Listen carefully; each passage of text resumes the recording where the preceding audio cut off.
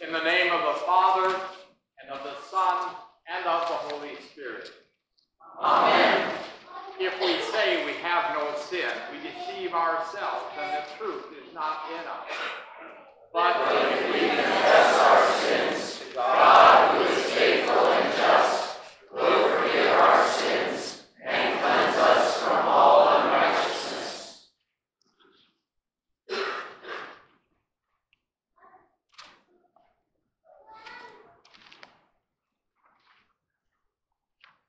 Let us then confess our sins to God, our Father. Most merciful God, we confess that we are by nature sinful and unclean. We have sinned against you in thought, word, and deed, by what we have done and by what we have left undone. We have not loved you with our whole heart. We have not loved our neighbors as ourselves. We justly deserve your present and eternal punishment. For the sake of your Son, Jesus Christ, have mercy on us. Forgive us, renew us, and lead us, so that we may delight in your will and walk in your ways, to the glory of your holy name. Amen.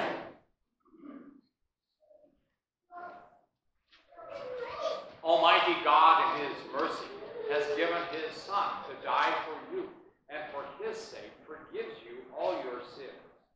As a called and ordained servant of Christ, and by his authority, I therefore forgive you all your sins, in the name of the Father, and of the Son, and of the Holy Spirit.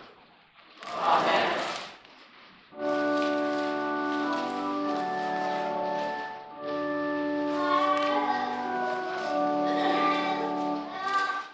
Come and hear, all you who fear God, and I will tell you what he has done for my soul.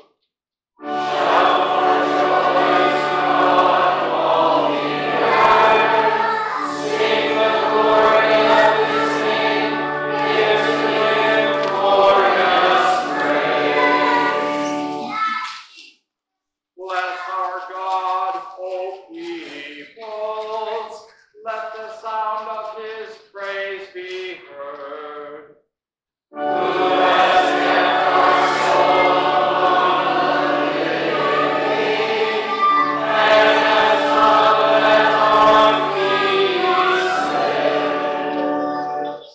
Blessed be God, because he has not rejected my prayer or removed his steadfast love from me. Glory be to the Father, and to the Son, and to the Holy Spirit, as it was in the beginning, is now, and will be forever. Amen. Come and hear, all you who fear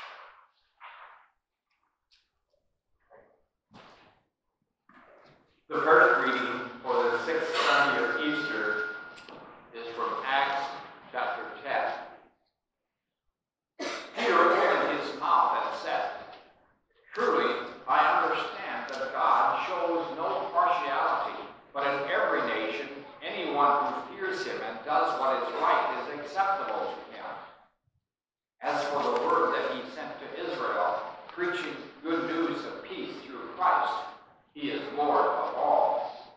You yourselves know what happened throughout all Judea, beginning from Galilee after the baptism that John proclaimed, how God anointed Jesus of Nazareth with the Holy Spirit and with power. He went about doing good and healing all who were oppressed by the devil, for God was with him. And we are witnesses of all that he did, both in the country of the Jews and in Jerusalem. They put him to death by hanging him on a tree, but God raised him on the third day and made him appear not to all the people, but to us who had been chosen by God as witnesses, who ate and drank with him after he rose from the dead. And he commanded us to preach to the people and to testify that he is the one appointed by God to be judge of the living and the dead. To him, all the prophets bear witness that everyone who believes in him receives forgiveness of sins through his name. While Peter was saying these things, the Holy Spirit fell on all who heard the word, and the believers from among the circumcised who had come with Peter were amazed, because the gift of the Holy Spirit was poured out even on the Gentiles. For they were hearing them speaking in tongues and extolling God. Then Peter declared, "Can anyone withhold water for baptizing these people who have received the Holy Spirit just as we have?" And he commanded them to be baptized in the name of Jesus Christ. Then they asked him to remain for some days. This is the word of the Lord. Thanks be to God.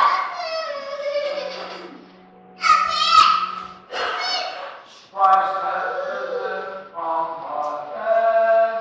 God the Father has crowned him with glory and honor. He has given him the followers of his hand. He has put all things under his feet.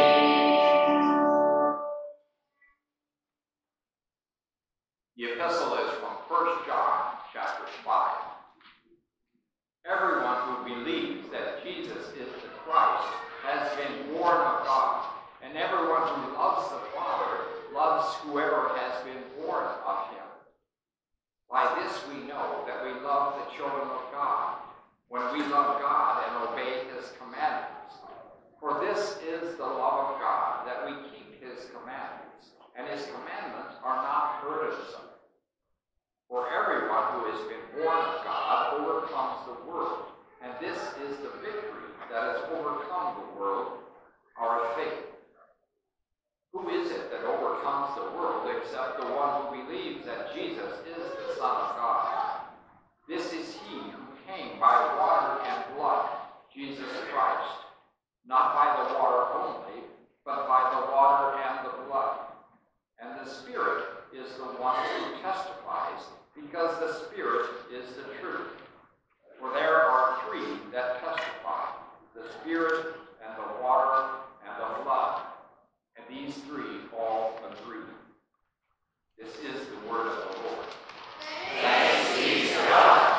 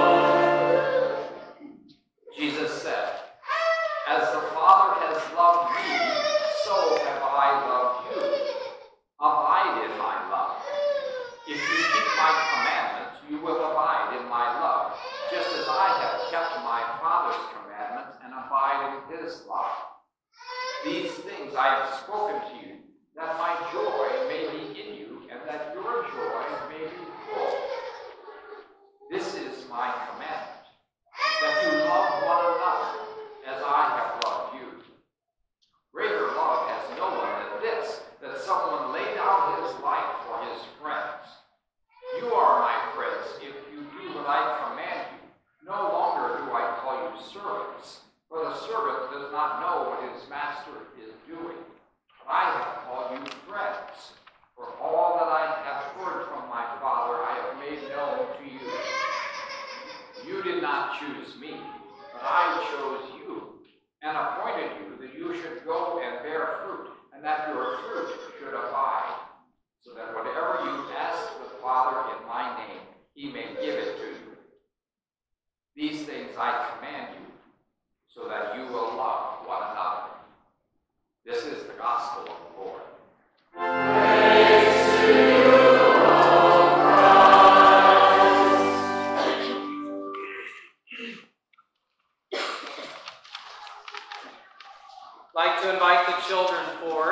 this time for the children's show.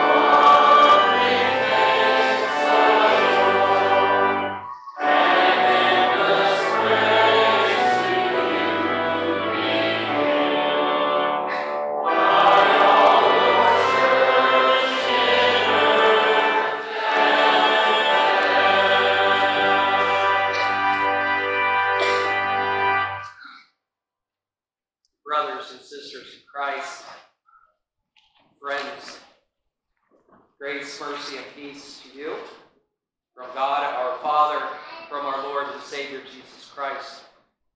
Amen. God is no respecter of persons.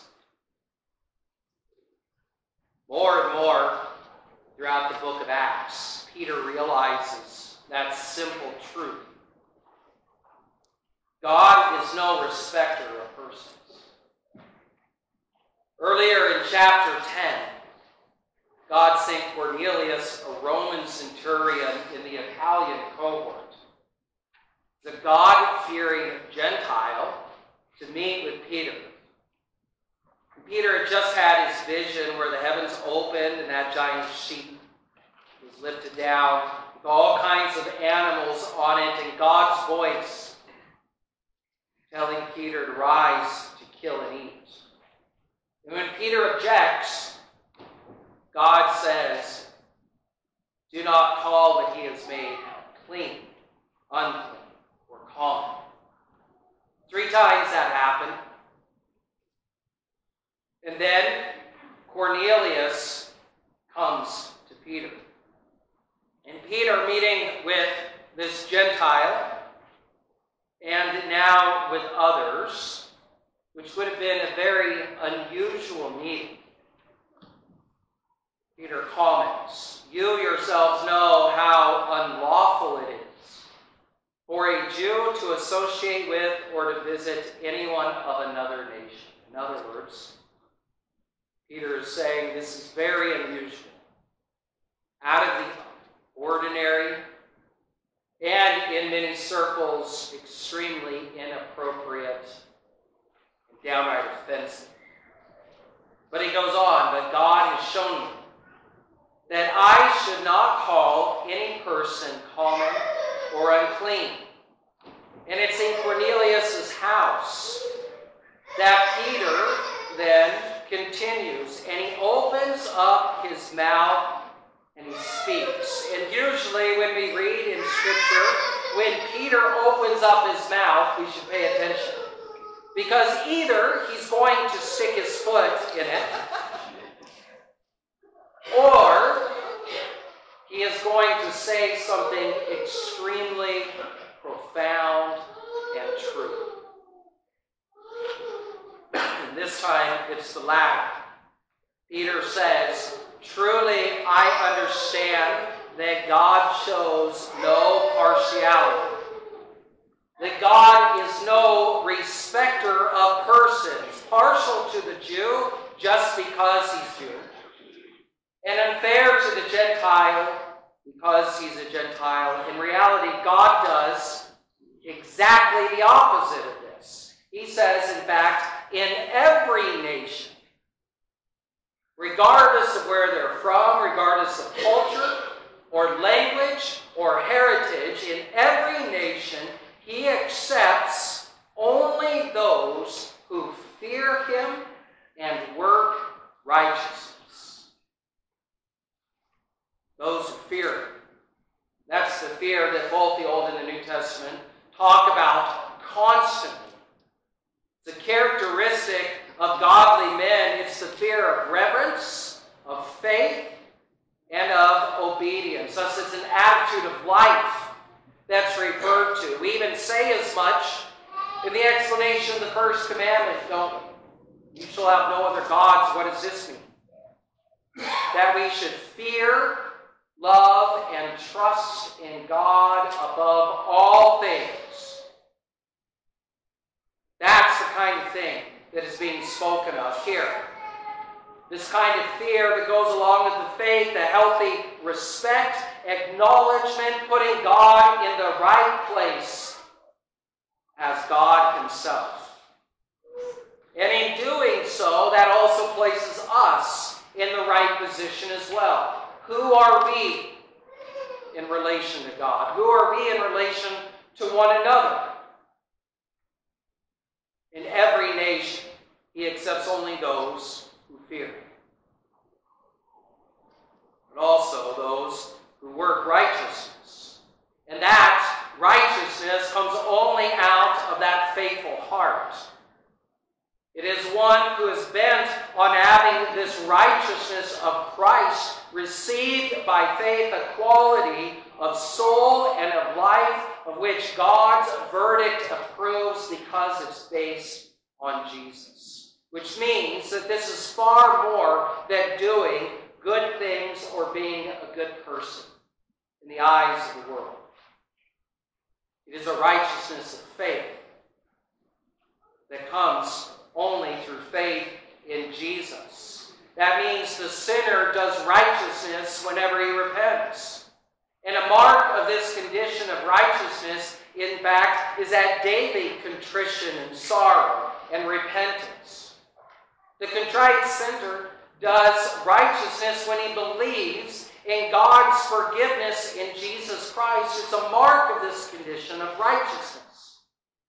That faith is daily renewed by the Word and the grace of God. And the believer does righteousness when by faith he runs the way of God's commandments, follows in the footsteps of Jesus, bows to the first table of the law, to love the Lord your God with all your heart, all your mind, and all your strength. But also to the second, to love your neighbor as yourself. That's what both the epistle and the gospel were all about, this love for others, for God and for others that flows out of faith in Jesus. But doing this kind of righteousness is not the simple thing that some people make it out to. We'd like to pretend that it's easy, but we know better. For example, look at Cornelius again. If his honest, pagan convictions had been sufficient, why did he end up at the synagogue hearing about the God of Israel? And if the synagogue had been enough, then why was Peter now there telling him about Jesus? that Jesus is the fulfillment of all of these things. The point is, a few moral rules of life apart from the triune God, apart from Jesus the Redeemer, are a travesty to both Peter's words and the gospel that he brings, and it would bring that same tragedy to his hearers. And so Peter learns a valuable lesson here as well. From the sheet being let down, do not call what God has made clean common. And what is God made clean? It's more than just foods. What God has made clean is people. Or you. Clean by the very word of God, where God himself declares that sin is now washed away by the very blood of Jesus. And that is regardless of the Jew or the Gentile. And that is Peter's view, being broadening out to a true understanding of the grace of God. But also that understanding of God's gospel, that no man can fear God and work righteousness and be accepted by God without the gospel. And that gospel as the promise of the Messiah in the Old and fulfilled by Jesus in the New. So Peter goes on, and he says that this Jesus who washes away sins and makes people clean commanded us to preach to the people and to testify that he is the one appointed by God to be the judge of the living and the dead. To him, all the prophets bear witness that everyone who believes in him receives forgiveness of sins through his name. He appointed Peter a witness to announce what he had seen and what he had heard, no less and no more, without any kind of alteration. And the main point that Peter is making is that the Father has made his only begotten Son, who was crucified and risen, to be the judge of the living and the dead. And in his judgment, he is no respecter of persons. But he is a just judge. He judges according to his own standards and not according to ours. Anyone and everyone who believes in Christ receives that forgiveness of sins through Jesus' name, regardless who they are, regardless of how bad their sin might have been, regardless of how unworthy they all are. Likewise, Jew and Gentile alike, who fail to fear the Lord and do righteousness, reject him. And when they reject this God, it is a dangerous place to be. And so, this is why St. Paul later on says to the Galatians, he says this, there is neither Jew nor Greek. There is neither slave nor free. There is neither male nor female. For you are all one in Christ. And his point is that there is no privilege of birth, position, history, or heritage. And the Jews who heard Peter saying the same gospel were dumbfounded. They were amazed at what was happening. Not amazed at what Peter was saying, but amazed because the gift of the Holy Spirit was being poured out even on these sinful pagan Gentiles. And again, it shows that God and God alone gives his gifts to whoever he pleases because he's no respecter of persons. It reveals how God makes no distinction between us and them. There is no difference, for all have fallen short of the glory of God, and stand condemned before a righteous and holy God because of their sin, but all may receive that grace of Jesus, because Jesus came to save all. And while our social, ethnic, and language differences are not erased, and we still have differences even in a congregation like this, These differences do not separate the unity that we have in Christ. Because in Christ, we have what eternally matters, remaining with He who is the vine, abiding in the very word of Jesus, knowing that there is no forgiveness except in His name, and where His name is, there is life and salvation in the forgiveness of sins. And that's why Peter says anyone who believes in Him receives this forgiveness. Born of faith. These Gentiles receive the Holy Spirit by means of the preaching of the gospel, and they desire the promises that God has made. They desire their sins to be forgiven. They desire to be clean.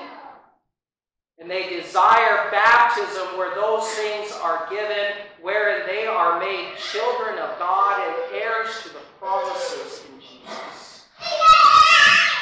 And so Jesus can now say to those like them, "You are my friends." And that's the good news, a peace that we have.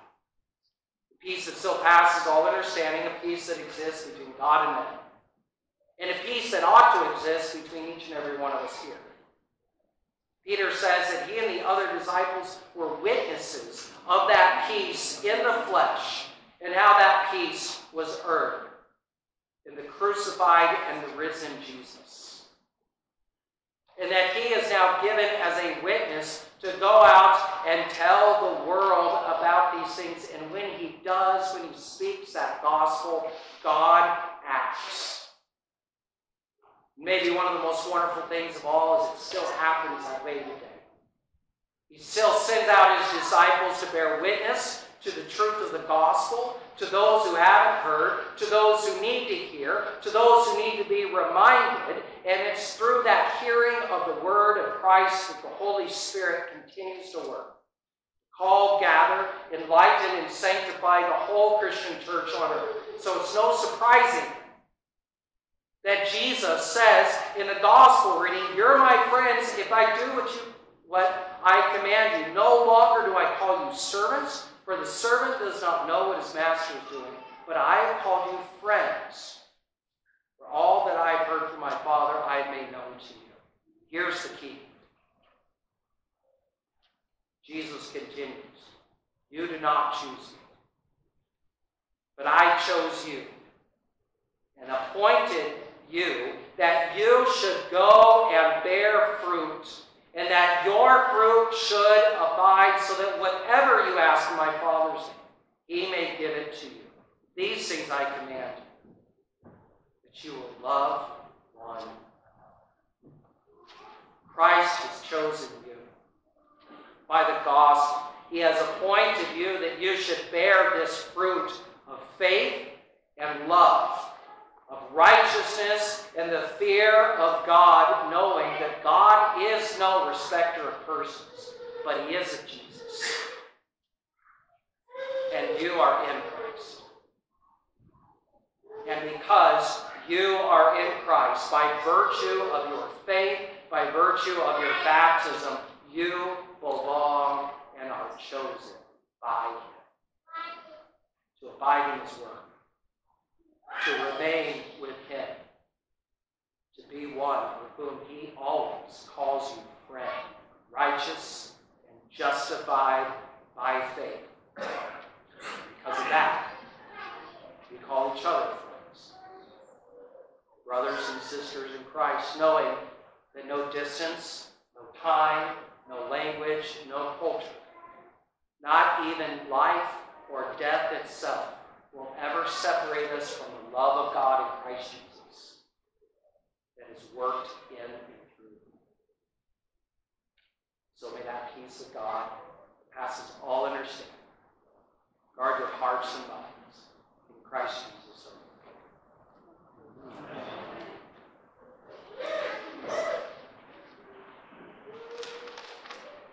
Please rise. We confess our faith with the words of the Nicene Creed.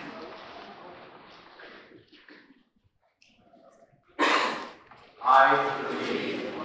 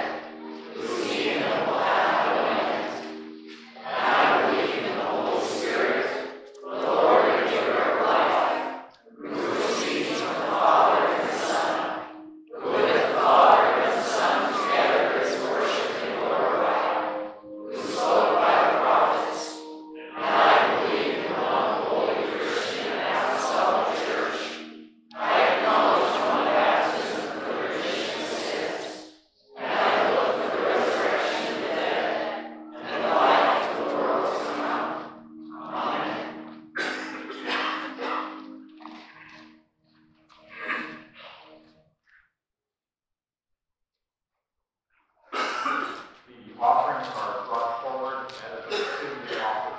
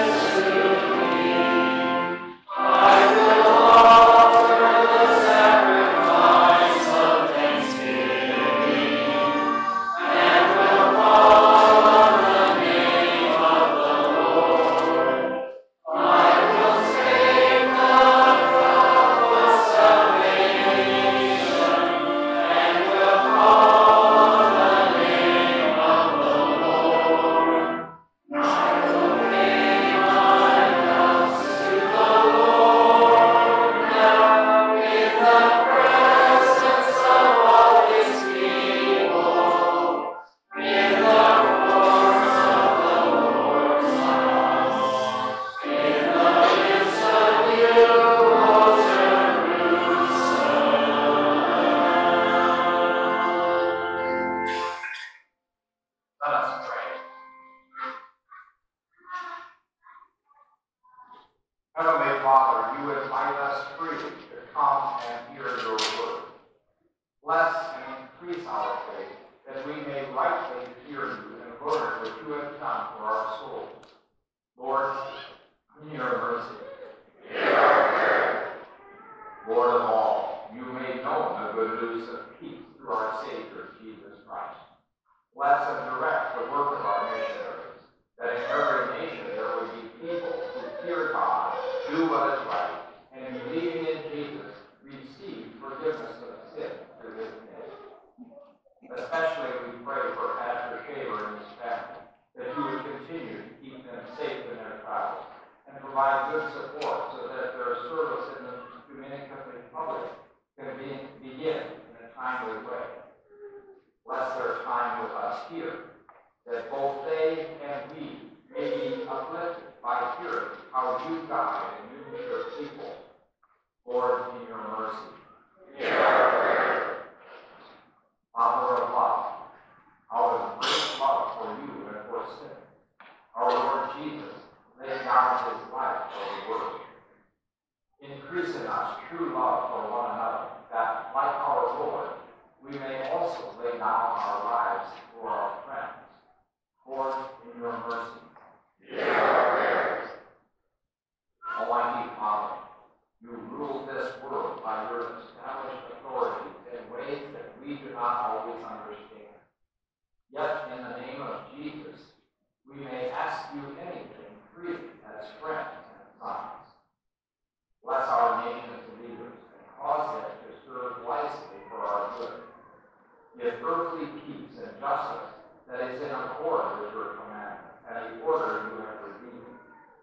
Bring an end to injustice, violence, and disdain for your truth. And let us all receive all good with thanksgiving. Lord, in your mercy, hear our prayer. Lord God, the giver of all that is good, grant your healing and support to all who are in sorrow or need, sickness, or adversity, especially Jamari, Tracy, Lee, Barbara, Pastor Hilly, and Millie. Give them also the gift of your grace to accept and bear their crosses with faith in you, that finally they would be prepared to depart this life and receive the gift of eternal life in your kingdom. Lord, in your mercy, hear our prayer. Merciful God, at the death of your Son, you gave the testimony of your Spirit in the water and blood that poured from his wounded side. Grant that, having received this testimony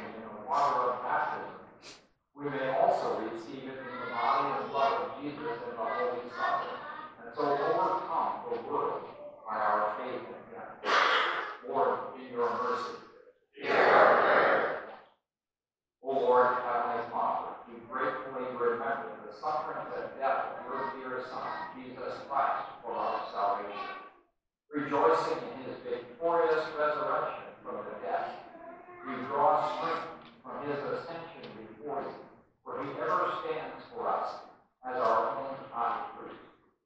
To you alone we give all glory, honor, and worship, Father, Son, and Holy Spirit, one God, now and forever. Amen.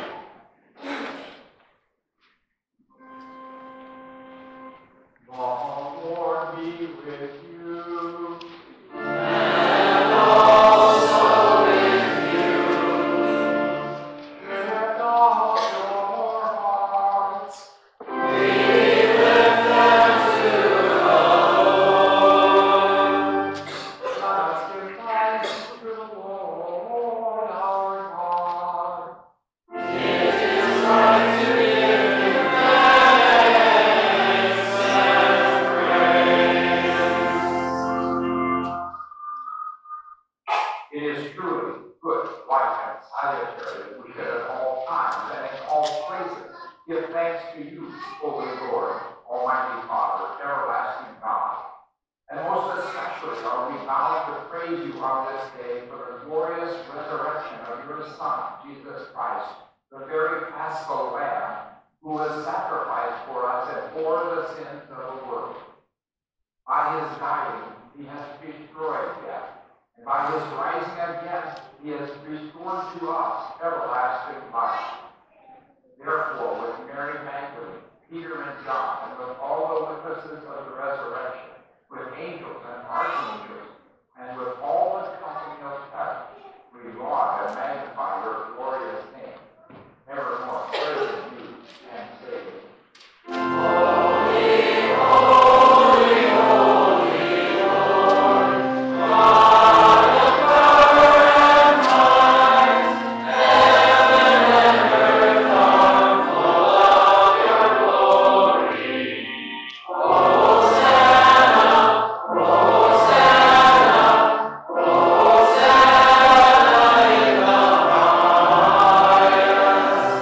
Blessed is he who comes in the name of the Lord. Hosanna in the highest.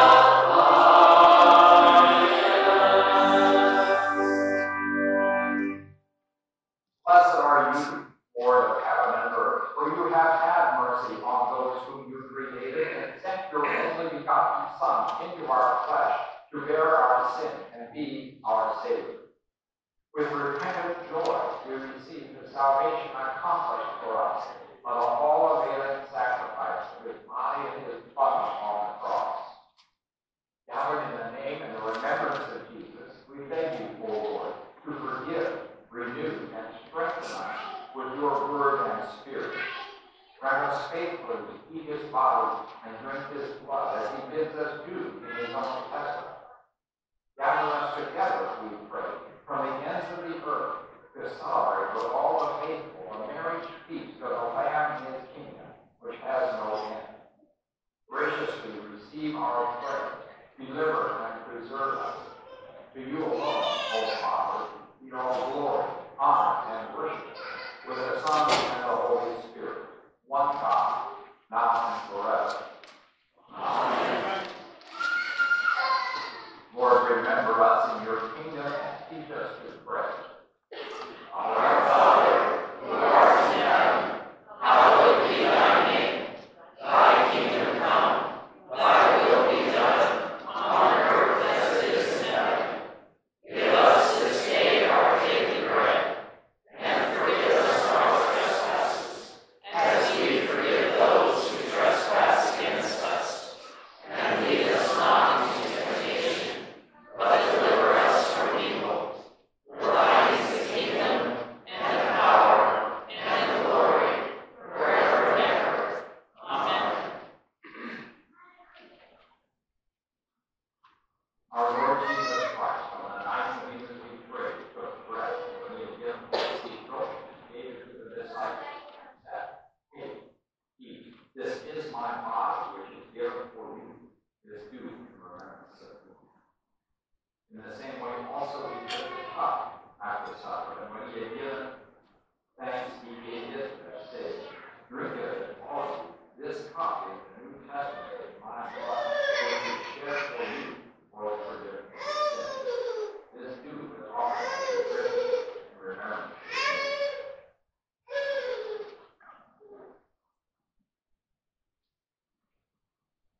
peace of the Lord be with you always.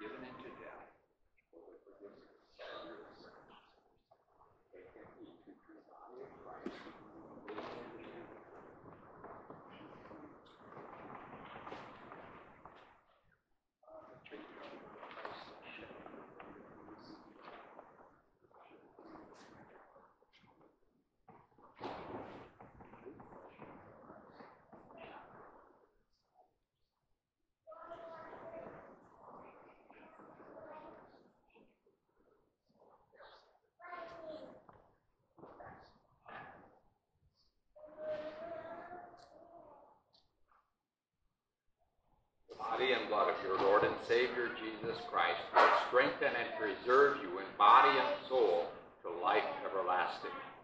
Depart in peace. Amen.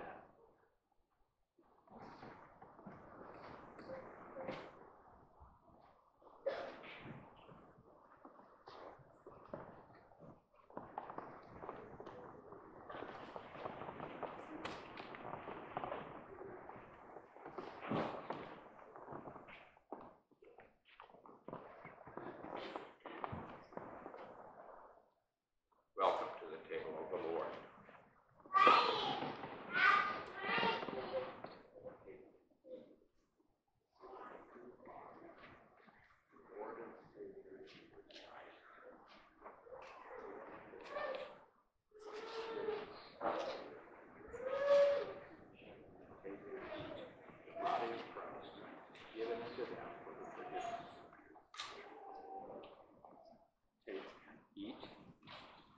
Is the true body of the Lord and Savior Jesus Christ, given into death for the forgiveness.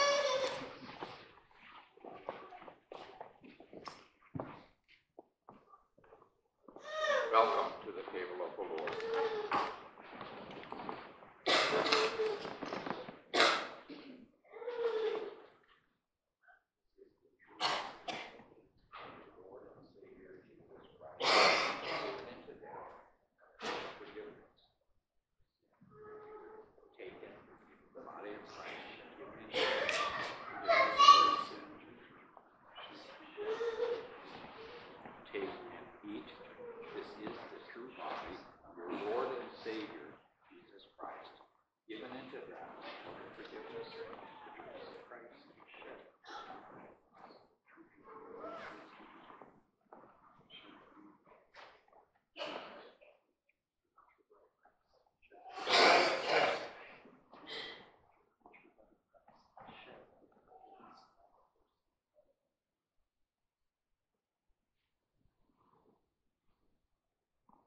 The true body and blood of your Lord and Savior Jesus Christ will strengthen and preserve you in body and soul to life everlasting. Depart in peace. Amen.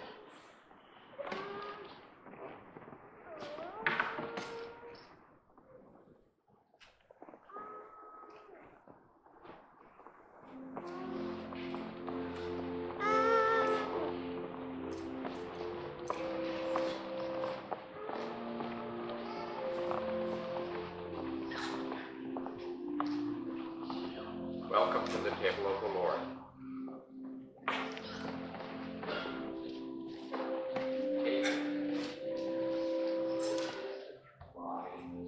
Lord and Savior Jesus Christ, given into death for the forgiveness of your sins.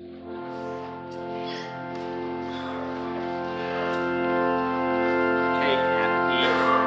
This is the true body of the Lord and Savior.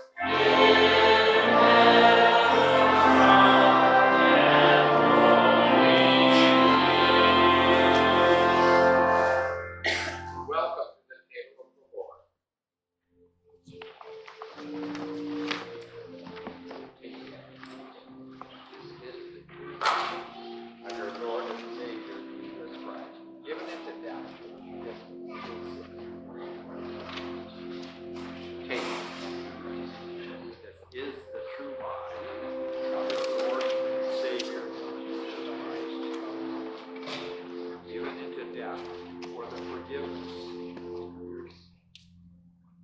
Take in the body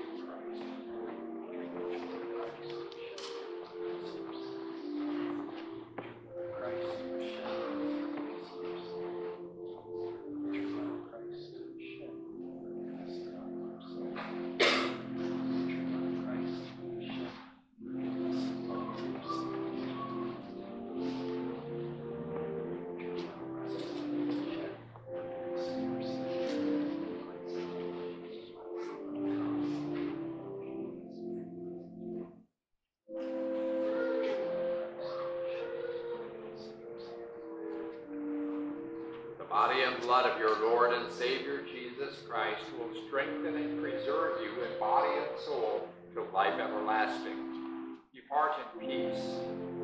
Amen.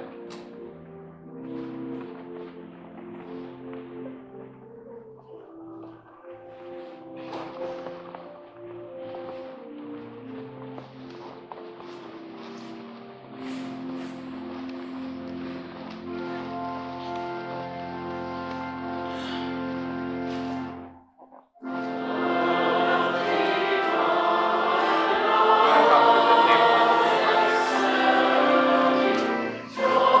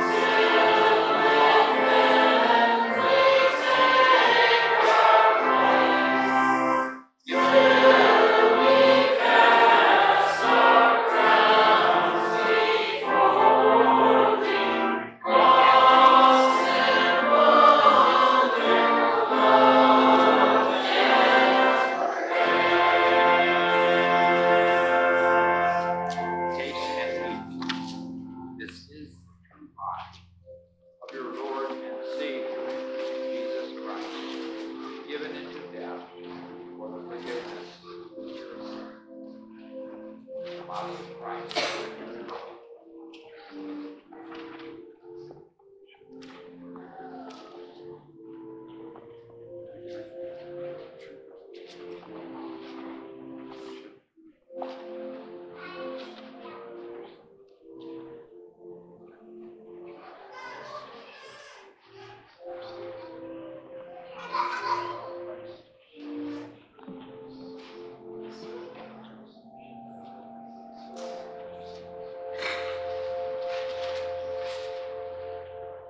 Body and blood of your Lord and Savior Jesus Christ will strengthen and preserve you in body and soul to life everlasting. Depart in peace. Amen.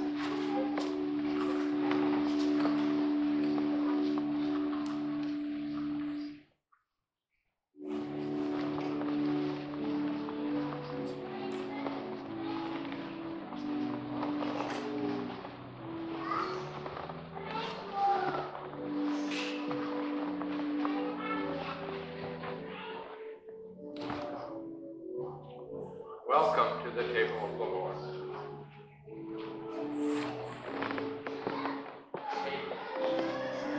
This is the true body of your Lord and Savior Jesus Christ, given to them for the forgiveness.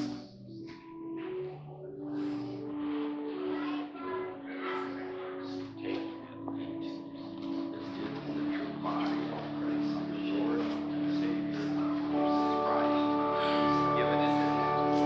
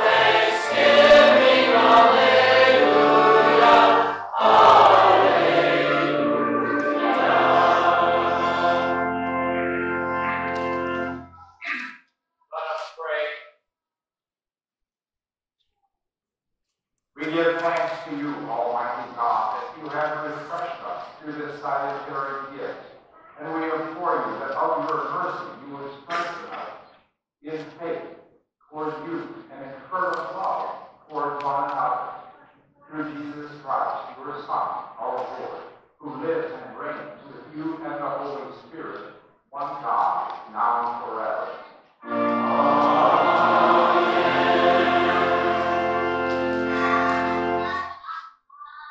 The Lord bless you and keep you. The Lord make his face shine upon you and be gracious unto you. The Lord look upon you in favor and give you peace.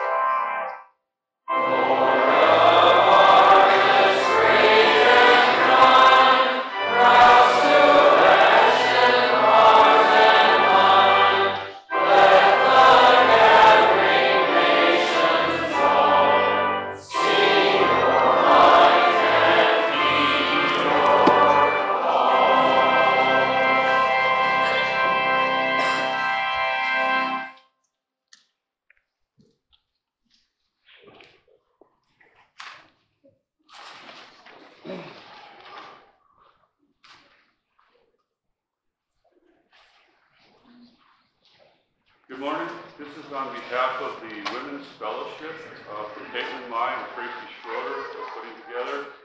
The first meeting will be on May 16th, Thursday at Brick 29 in Nampa.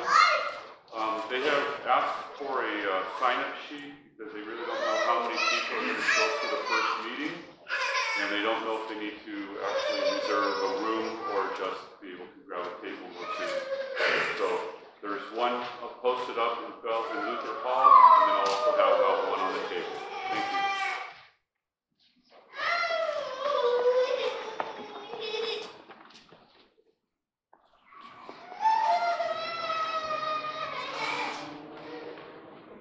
You may have wondered why there were so few of us ladies in church last Sunday. Well, it was because we were at our district LWL convention, and it was wonderful. And I've got to tell you, talk to somebody that went, and they can tell you about how great it really was. But about a month ago, we had our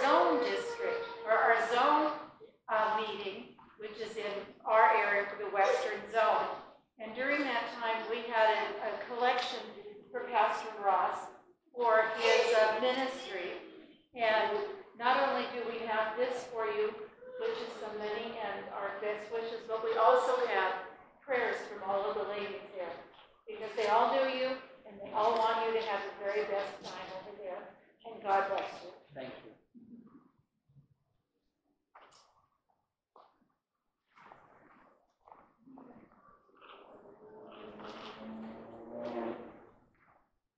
There was just a misprint in the bulletin about the hymn sing that meets on Wednesday night. It is not at 5 o'clock, it's at 6 o'clock at Zion Lutheran School. That's all.